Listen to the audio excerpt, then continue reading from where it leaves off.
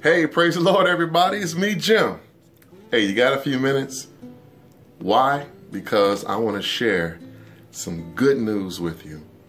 All right, I couldn't wait. I know out in public, I talk with people and I'm busy, you're busy. Sometimes we're in a place where it's not, the right place or right time to really dig deep into the Word of God. But hey, I want to make a short video, just a few minutes, and really dig into this because this is the Word of God.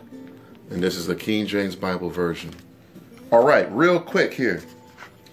This particular word, man, I want to talk about this word, this entire video.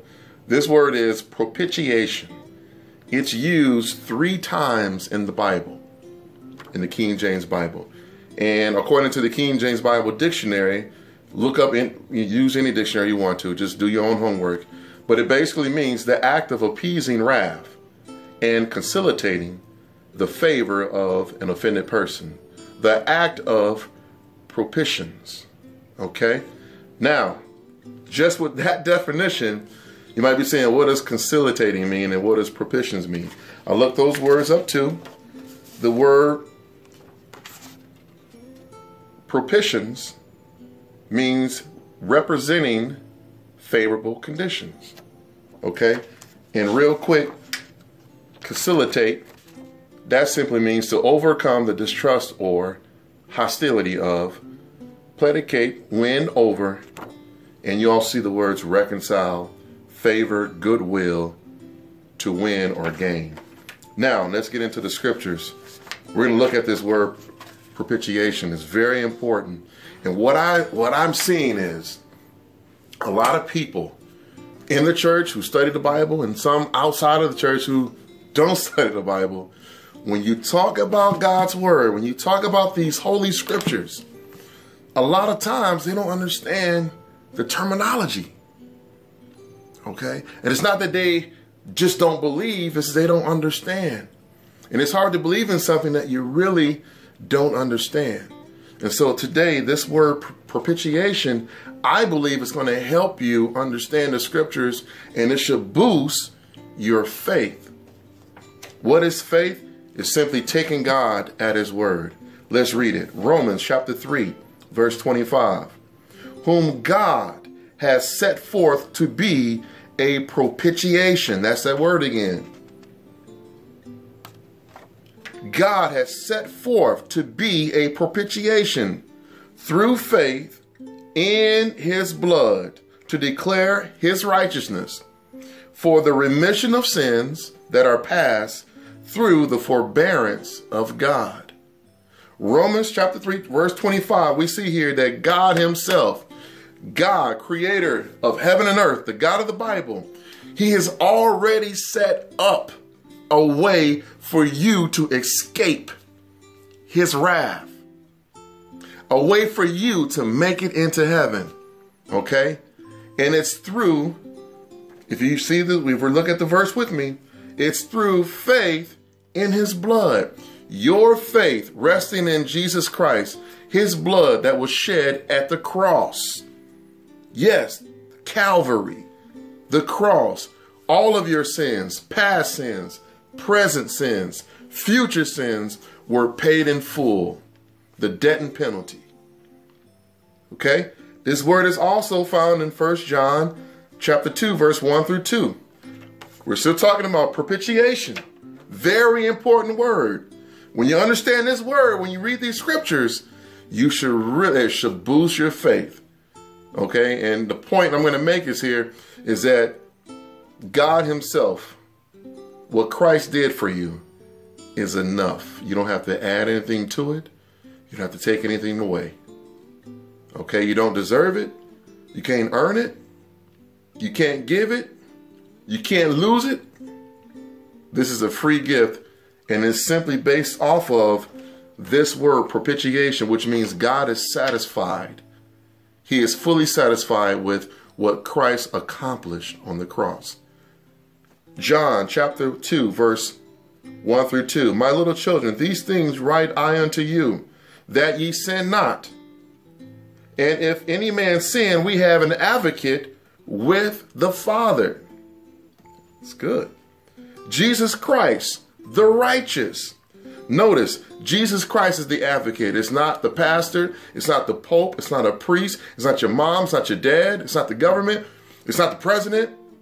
It's Jesus Christ. He's the advocate with the Father. Verse 2. And he is the propitiation. There's that word again. He is the propitiation for our sins. Plural.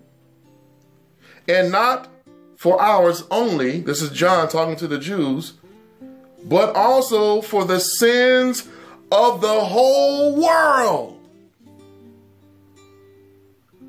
Jesus Christ, the Savior, and this word propitiation, God can be fully satisfied. His wrath can be appeased simply by a person by faith alone, relying exclusively on the shed blood of Jesus Christ at Calvary, him dying for all of our sins. Turn to 1 John chapter 4, verse 8 through 10. He that loveth not knoweth not God, for God is love. God is love.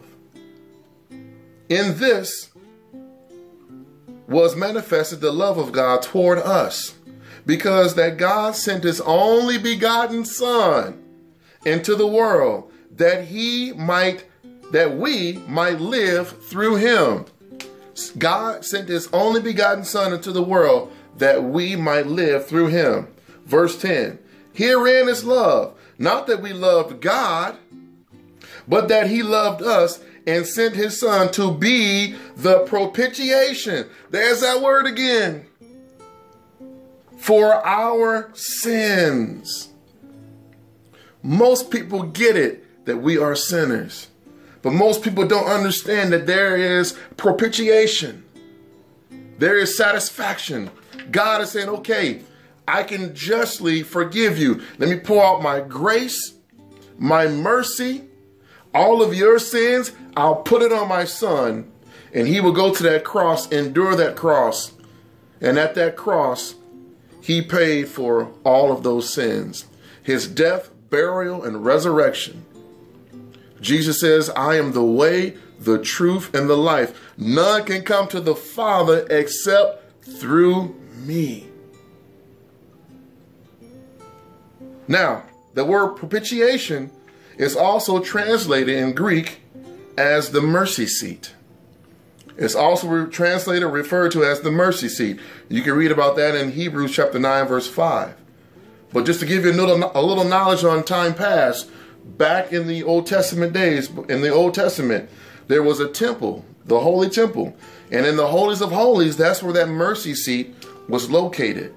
And once a year, the priests for Israel will go in with that blood of their sacrifice. Okay, he will go in with their blood, and he will offer it up. He will sprinkle the blood on that mercy seat. And God's justice will be appeased for 1 year. He did that once a year. Okay, and this was a shadow and a type of the Lord Jesus Christ and what he would do for us. Him being that high priest, he shed his own blood. He knew no sin, but he was made sin for us. And on that cross, he died for our sins. And God saying, that's the propitiation. I fully accept that.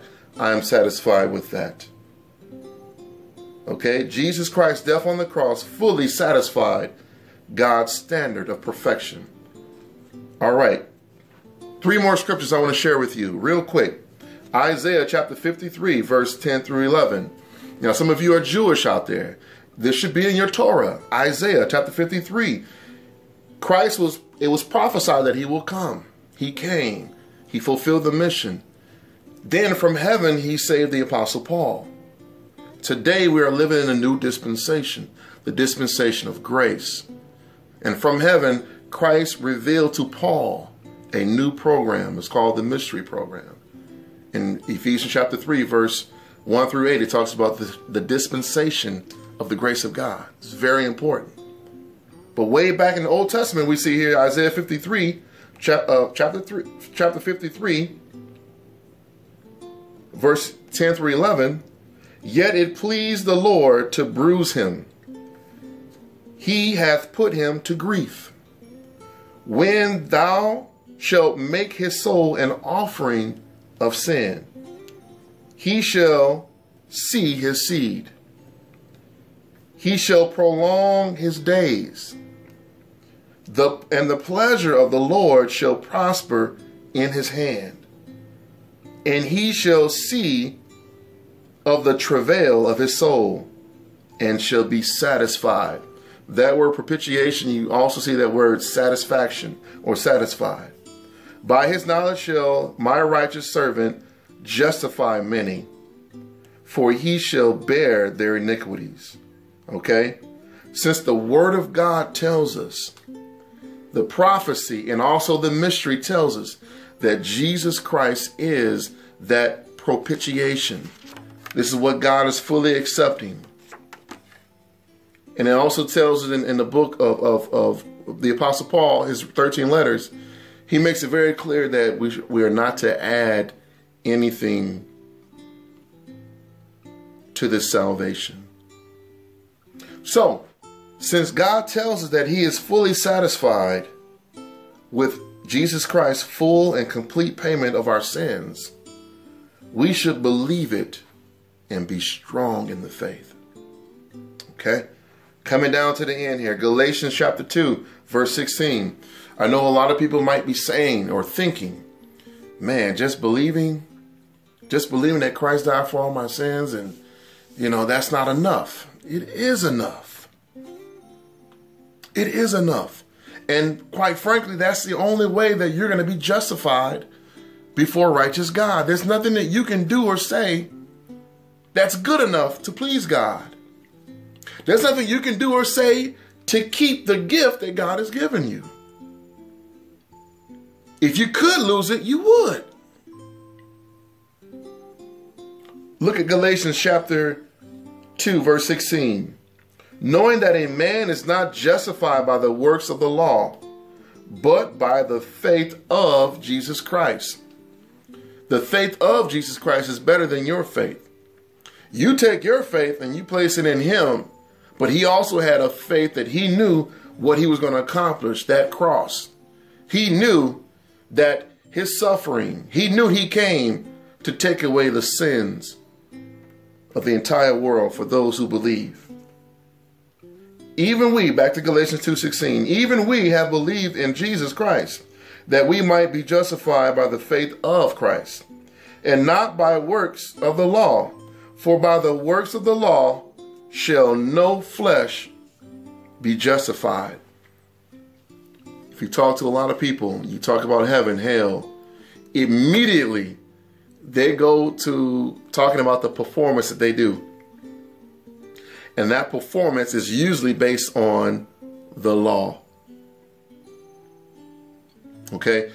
Paul tells us that law was designed to bring us to Christ, to bring us to the cross. After we accept the Savior, okay, the Bible says we're bought and sold with the price. We become his forever.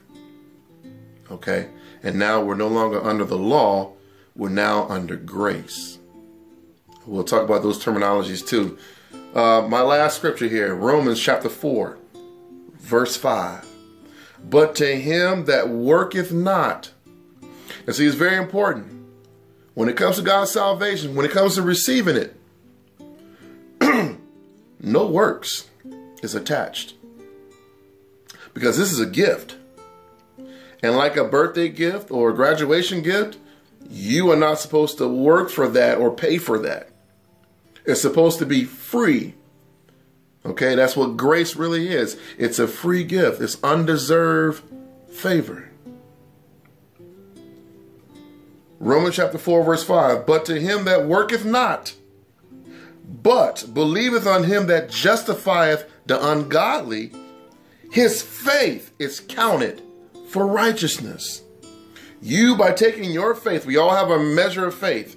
Some people put their faith in money, careers, relationships, things that can fail. But God wants you to put your faith in his son, the Lord Jesus Christ, his finished work at the cross, dying for all of your sins, paying the debt and the penalty of your sins. Verse 6, even as David also described the blessedness of the man unto whom God imputeth righteousness without works, saying, blessed are they whose iniquities are forgiven and whose sins are covered. Blessed is the man to whom the Lord will not impute sin. I'm going to stop right there.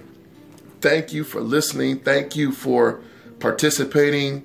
The scriptures that I gave you, go back, read them, study it out. The terminologies that I gave you, propitiation, that's the word for today.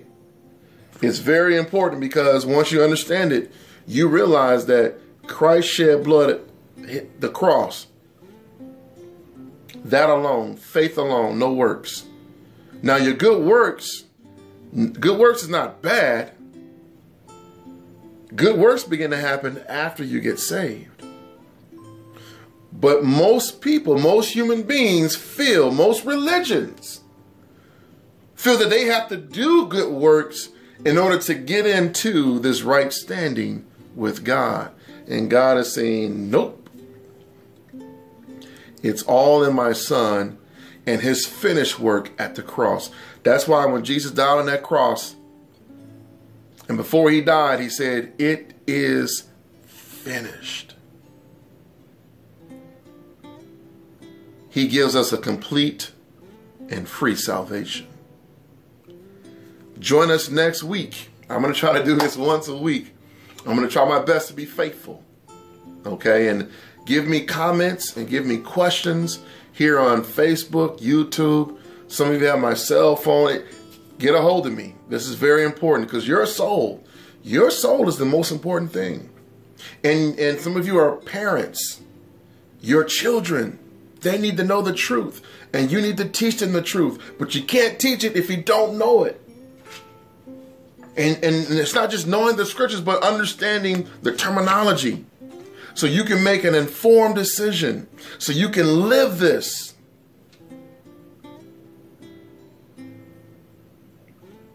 Some of us have life insurance, which is important.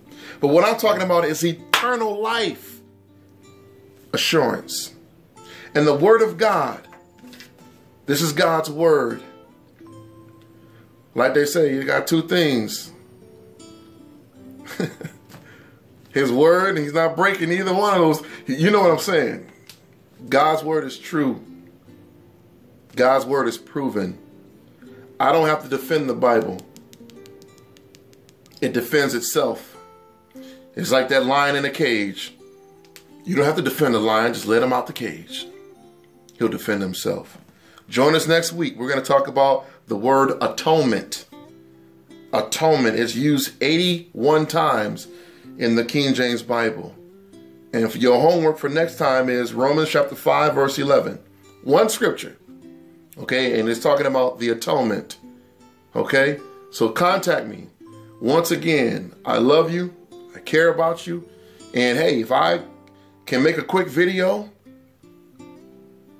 and send it out, and if this will bring forth getting you thinking about God's word, that's very important. That's very important. Today's date is December the 12th, 2016. This year alone, 5 people in my life that I've known have died this year.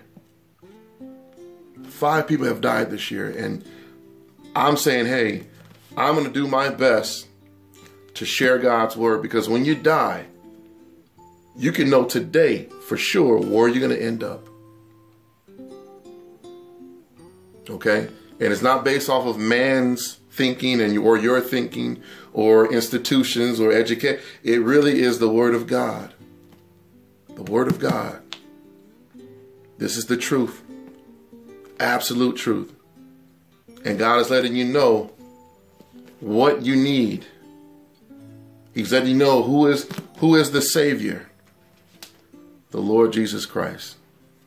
I'll end by saying, has anyone ever loved you enough to ask you a simple question? Do you know for sure where you're going to spend all eternity? If not, I love you enough to say, hey, Jesus Christ, his shed blood at Calvary, his finished work at the cross,